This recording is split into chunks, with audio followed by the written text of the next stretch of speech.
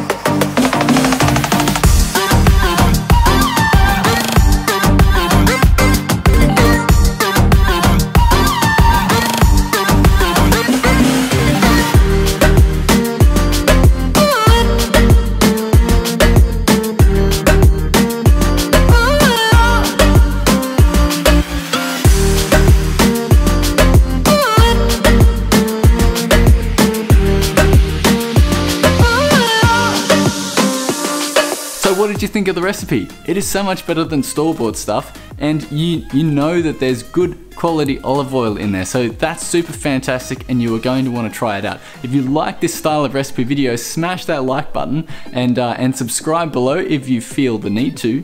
I do recipe videos like this every single week. I'm pretty sure you probably know that already by now, but if not, hit that subscribe button and I will see you in the very next recipe video.